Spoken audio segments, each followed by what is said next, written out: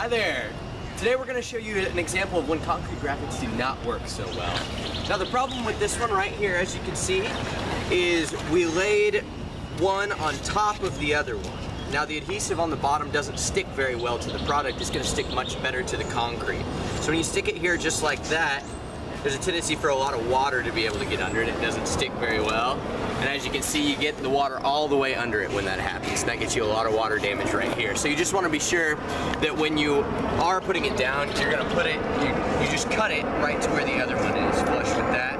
And that would make sure that it'll make it stick to the concrete a little better than this one did. And that's a frequent problem that we run into.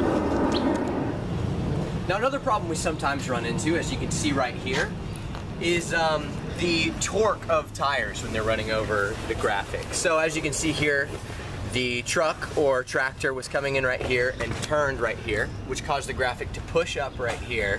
The torque of that vehicle caused it to turn and push up right here, which allowed a lot of water to seep in underneath both of the graphics right here. So that was kind of where the problem happened. Now, as you can see with this is a completely full coverage graphic. We don't really recommend that.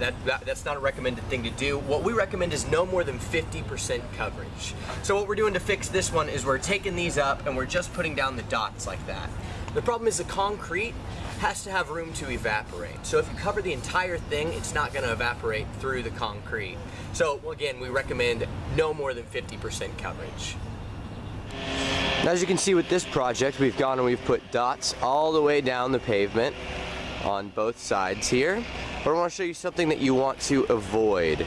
This spot right here tends to puddle. So if there's sprinklers going or it rains a little bit, this spot right here kind of tends to attract all of that moisture. These are the spots that if you can, you really want to avoid, because that much moisture, that much is really not going to do very well for your concrete graphics. So if you see spots in your concrete or your sidewalk or wherever you're putting them that tend to puddle, try to avoid those areas.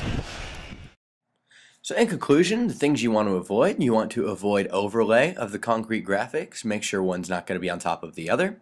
You want to avoid areas of heavy vehicle traffic, especially areas where vehicles are going to be turning, putting a lot of torque on the graphics. You want to have no more than 50% coverage. We don't recommend full coverage. You want to avoid areas that puddle. And before installation, you want to make sure that the ground has been dry for at least 72 hours for the best possible results.